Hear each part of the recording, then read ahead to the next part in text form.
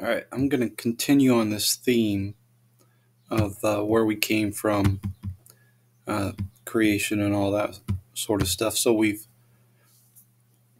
already established that everybody's come from Adam and Eve, right? So just to go over that again, Eve is the mother of all living.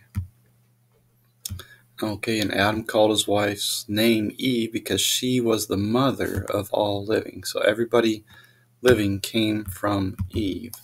And then, of course, in Adam all die, and in Christ shall all be made alive. Okay, so everybody comes from Adam and Eve, but who survived the flood? So where should I start here? Let's do this. So who survived the flood?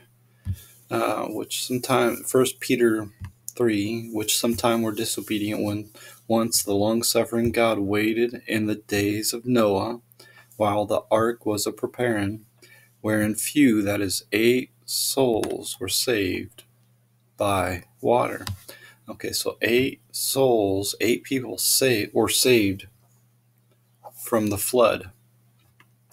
All right, and those 8 souls were Shem, Ham, and Japheth, and Noah, of course, and their 4 wives. Oops, did I misspell?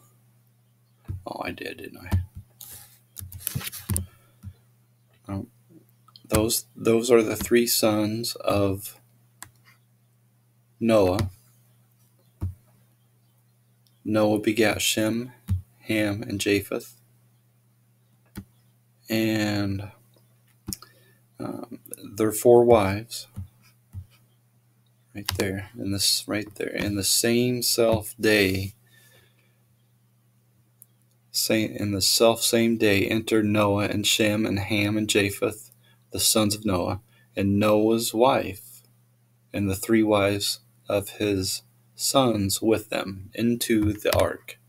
All right, so you got eight people. If my math is correct, right? You got 8 people were saved by water through the flood during Noah's time. All right, so what's interesting here is that after they got off the boat, only Shem, Ham, and Japheth had children.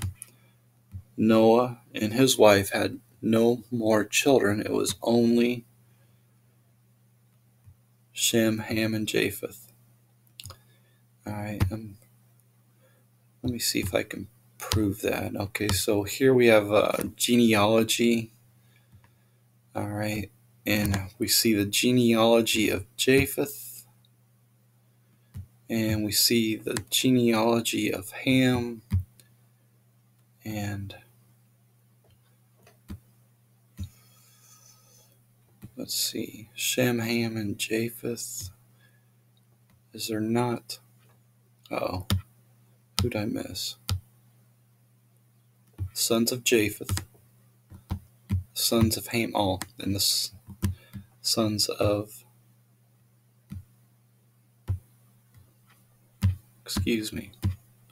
Ham, Japheth, Ham, and Shem. There he is.